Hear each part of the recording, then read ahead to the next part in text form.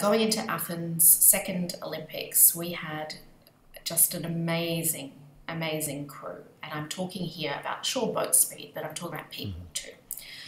And anyway, so what the general public would have seen, and it was all over the Australian media, is they would have seen an Australian women's eight that I was in, competing in the final of the Athens Olympics.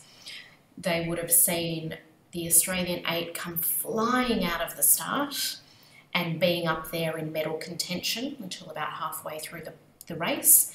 And then they would have seen, it's much easier to talk from a third party perspective, and they would have seen someone in the boat stop rowing and lay down as a result of that, and then our boat came sixth in the final, which was last place in the final, because we were rowing for the second half of the race with I think about 6 people, because one of them was laying down, then others around her couldn't row.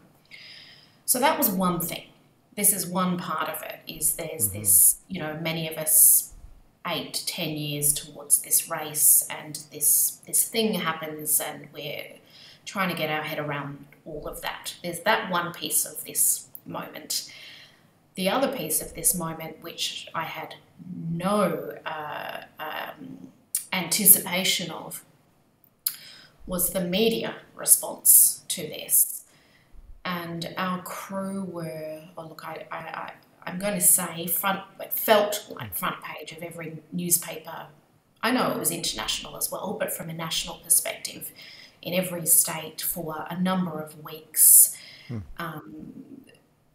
Dishonest stories, narratives around, you know, the girl that stopped rowing was a bad person, to the team are awful people, to they're a bad team, right through to the Prime Minister of Australia saying that we were un-Australian